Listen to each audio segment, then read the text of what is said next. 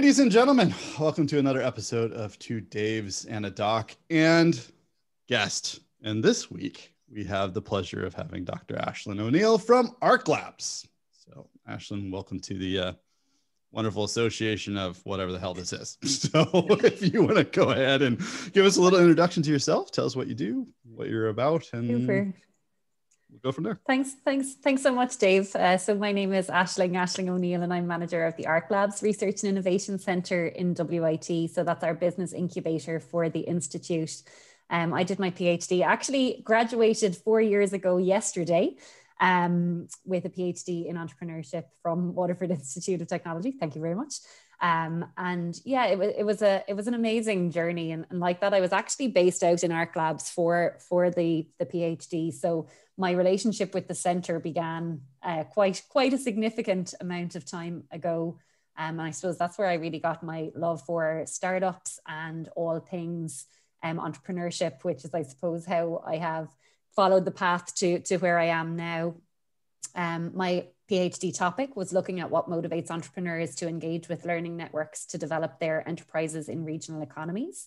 So I looked at learning networks. We were part of a project, the SLNIW project, which just rolls off the tongue, but stands for Sustainable Learning Networks in Ireland and Wales.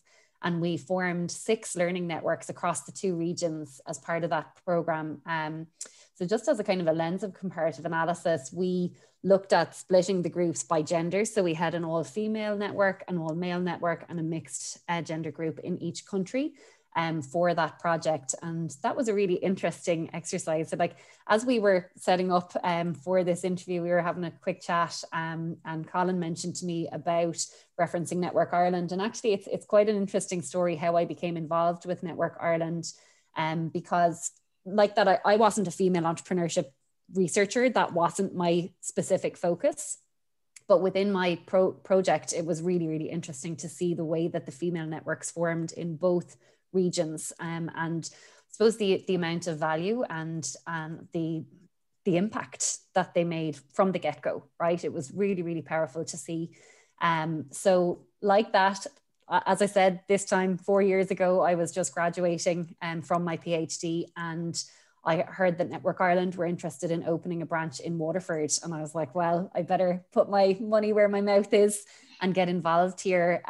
So I ended up being president of the Waterford branch for 2017 and 2018. And as president of a branch, you automatically take a seat on the national executive team. And that was really, really interesting for me, like that to kind of have that strategic overview. So Network Ireland is a really long established organization, established since 1983, for the personal and professional development of women. And really, I suppose, supporting women to achieve their most satisfying careers, whatever that may be.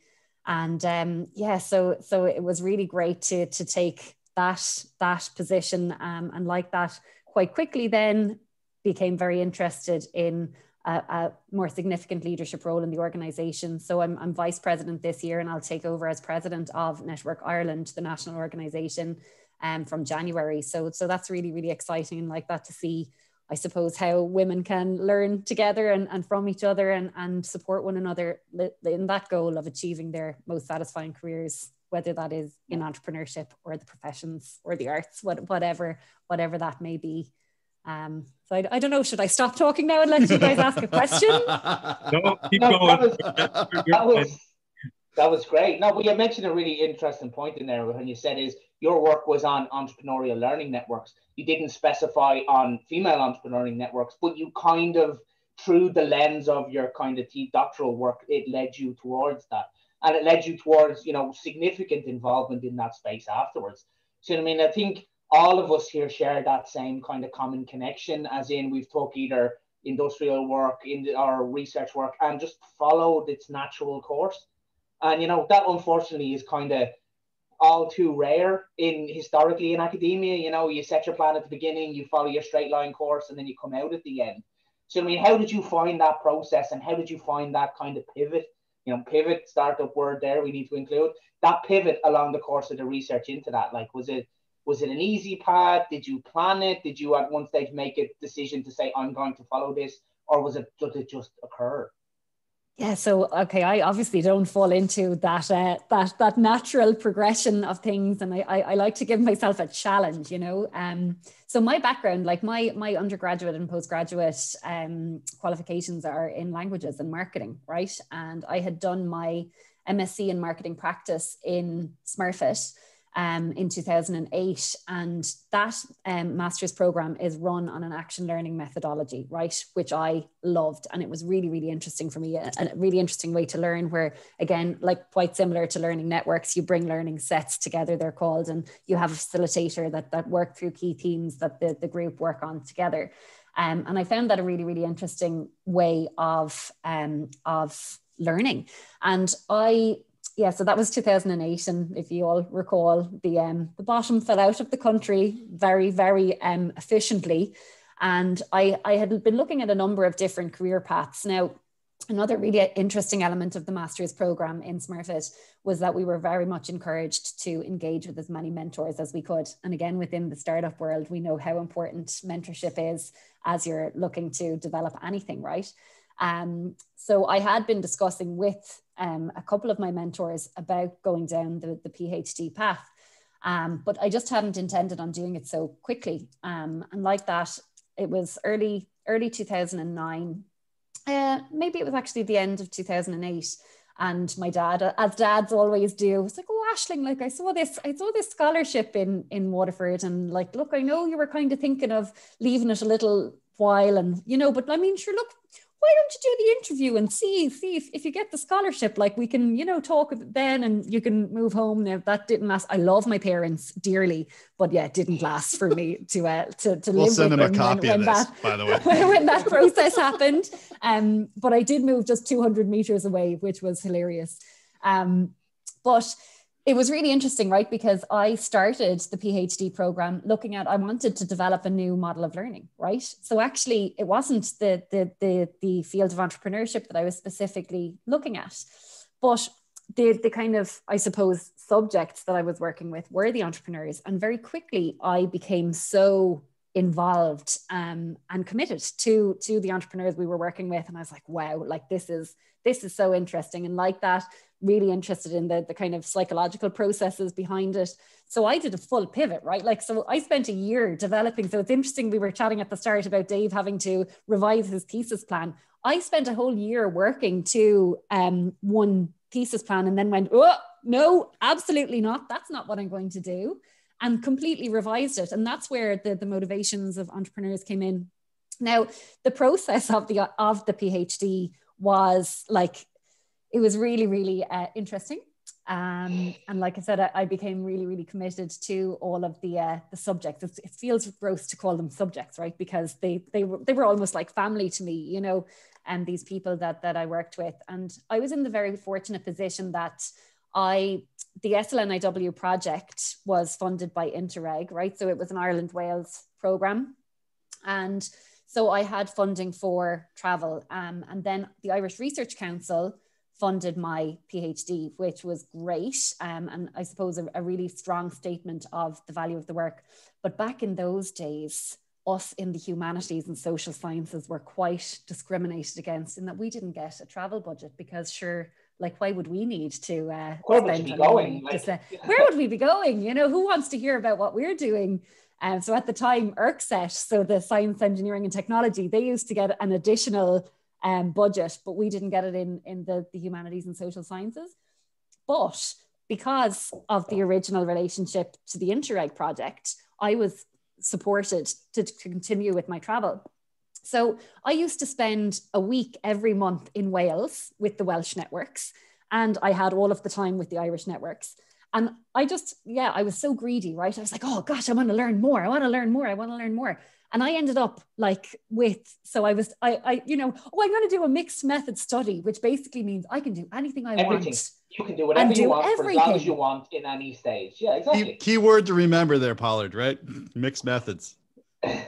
So 3 years, I like studied these networks. I observed their meetings. I did interviews at intervals I drowned. I absolutely drowned in data. And I became really, really stuck. It was really, really, really interesting. Like there's so much to learn from how badly I did it, right? Like stay focused when you're doing your PhD. Yeah, right. And I remember the arguments with my PhD supervisor. I have an amazing relationship with my PhD supervisor, and that I cannot value that enough, right? Like, because he was so committed to my work, and like that we continue to work together. Like we wrote together just last year, again about the female entrepreneurship experience. But like that, we had all these arguments where he was like, Aisling, you're going to present like less than 10% of your data. I was like, what? Like, yeah. I was so invested. I was so bought in. Like, I think the first draft, right, of my findings chapters that I sent to Bill, bear in mind, right, like you've got your literature review, your methodology, like all of this other stuff as well. My first draft of my findings chapters were 150 pages. He was like, no, Aisling, like no, there's no examiner that's going to want to read this. We need to distill and distill and distill. And like, that was, for me, that was a huge challenge, was that letting go. And like saying, okay, yes, I need to stay really, really close to the question, right? Like, so again, it's really being committed to what you're looking at, but also appreciating that, like, this is step one, right, on your like research career or your research journey. It's actually, again, it's really interesting the way that these things go, because technically I moved out of research. So when I finished the PhD, I spent a couple of months postdocing. Those were really interesting months. So on Bill O'Gorman's eDigi region project, which was, yeah, really, really interesting project to join. But I came in to sort of basically write up 3 books for them in less than 6 months. And oh gosh, like, I mean, amazing to have that right on my CV or whatever, but it was, yeah, I nearly lost my mind. Very stressful, but super, super interesting, super interesting. And yeah, so I spent some time postdocing there, but then I kind of realized that in my person, I was seeking a lot more security than the kind of research environment could afford me. And I kind of moved over to, like, so sometimes people call it, like, you know, the dark side of research administration. There's so many former researchers that work in research administration and management. And I do think a lot of the time that is dictated by that kind of desire for security. So I worked as, well, reality. Yeah, exactly. Like, I wanted to get a mortgage. I wanted to have somewhere to live. And thank goodness, you know, in lockdown, you know, to have a nice little space to be able to live in, you know, it's one of those kind of things that drove my decision-making. It's a human thing, right? So I worked as the National Program Officer for the Office of Research and Innovation in WIT. And that was a brilliant role, right? And I'm so glad that I did that. So I spent 2 years doing that. And what it meant is that, like, so for anyone who's familiar with WIT, ARC Labs is based out on our West campus, so our knowledge and innovation campus. So it's kind of quite removed, like, so it's only postgraduate, like level 9, level 10 researchers, and then academic researchers and startups that are based out there, right? Like, so you're kind of removed from the other schools within the institute. And there's really interesting stuff going on in WIT that I just had no idea. Because why, right? Why would I have known, you know? So it was brilliant to work in that role. And it meant then that I was working with all of the different schools and departments and getting to know and build those internal relationships, which has been hugely beneficial as I've moved back out to ARC Labs, right? So like, I'm really, really interested in diversity and representation. And in the entrepreneurship space, it is very homogenous, right? We have such low levels of diversity. Our diverse host base here, you know, as well. It's unfortunate. And it's a severe disadvantage to every space. Diversity is everything. You do not get diversity of opinion when everyone is the same. It just doesn't happen. No. It's impossible. Yeah, of course. So I'm really committed. So I started enroll in ARC Labs in January 2019. And like that, look, I mean, like our entire sector, but the Institute of Technology sector particularly, like, funds are limited, right? So I was like, I'd love a female entrepreneurship program. I'd love this, I'd love that. I was like, okay, I'm not going to get everything. So what's the best approach to take here. So what I have really focused my efforts in on is developing our youth entrepreneurship and student entrepreneurship programs. And like that, how we met is through the Techstars Startup Weekend. Like I put ArcLabs forward to host that. That was supposed to happen in April.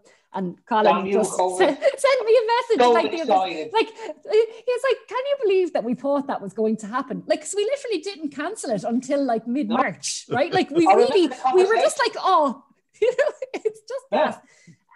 But yeah, so it's really important to me, right, that we work from that youth level, right, to kind of, like I'm saying, normalize entrepreneurship as if it's something like dirty, but it's to bring those entrepreneurial thought processes from an earlier stage and to, I suppose, make careers in entrepreneurship a real possibility for people, so that it's just naturally in their scope of thought when they're assessing what they're going to do with their lives. So that's been brilliant then. Like, so kind of rolling back to the role in the research office, like as we've looked at developing our undergraduate programs for student entrepreneurship, so we do different student boot camps and like different sprints that we do to support the entrepreneurship efforts.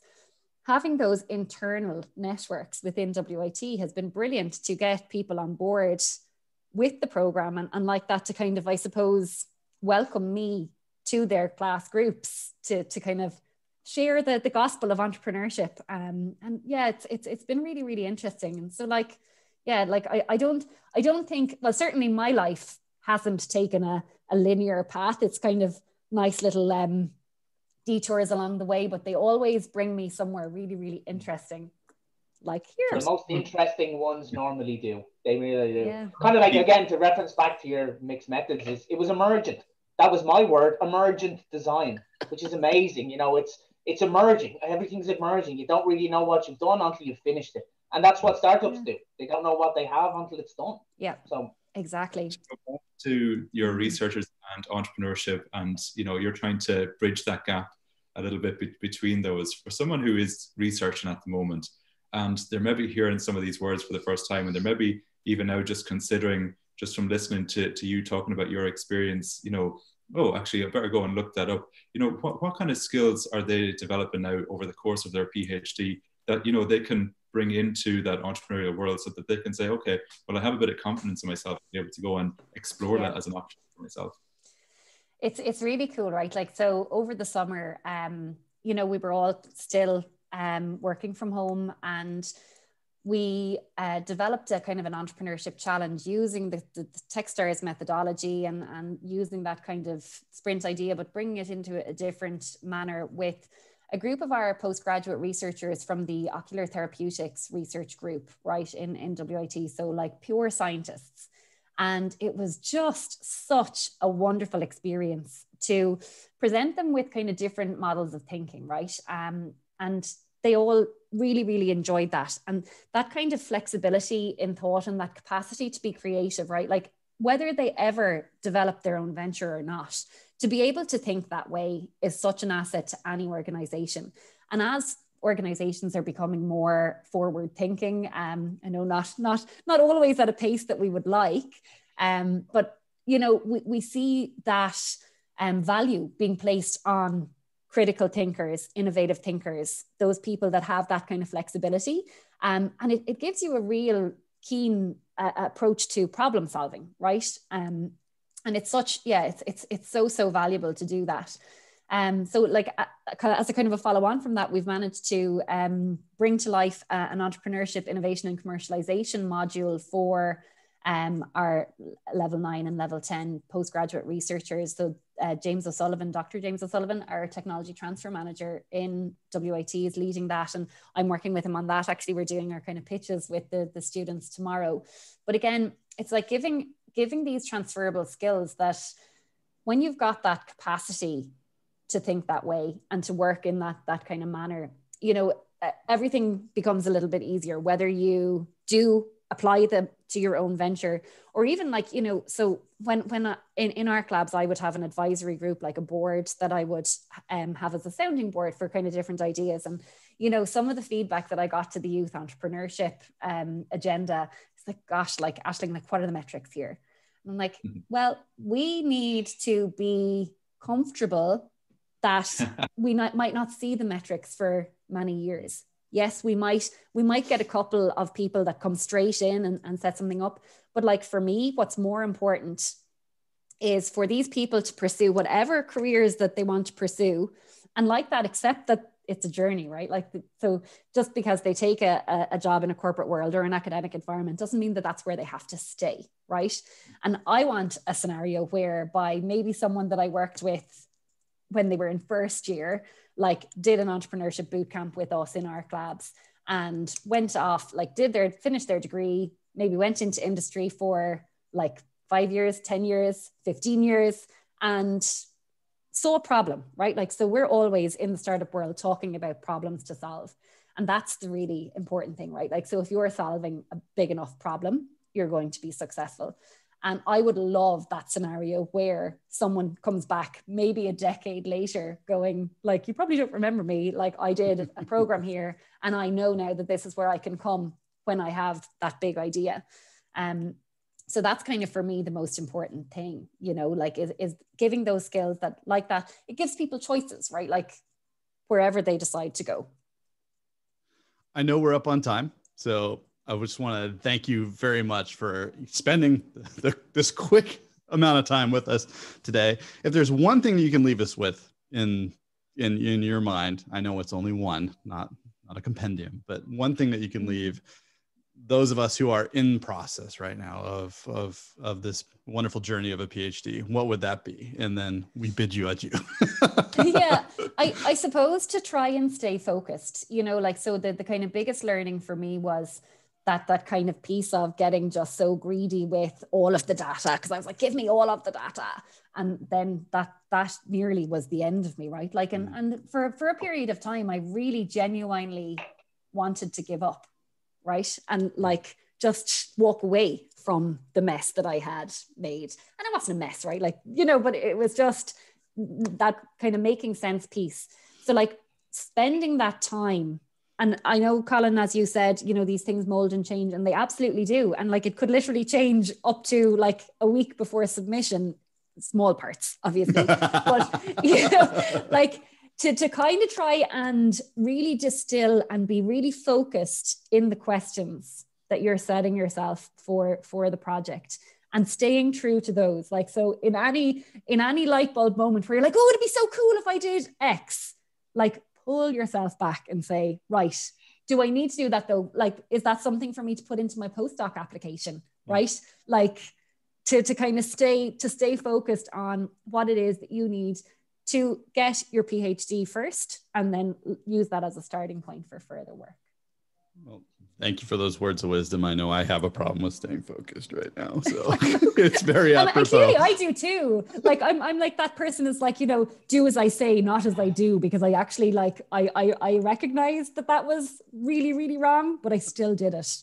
And if you do you're in the club, like, you're in a group now of people that don't know what the words no mean. So yeah, exactly. It's say yes to everything and build up a huge pile of work to do. So you're among family. Yeah, meaningful diversions and nonlinear paths, I think, was the last one that we did along this. So with that, Dr. Aisling O'Neill from Arc Labs, thank you so much for spending the time with us today. I wish you well in everything else that's going on, and I'm sure our paths are going to cross again. So thank you. Absolutely. Thank you so much, and best of luck to everyone with their studies. Take care. Thanks.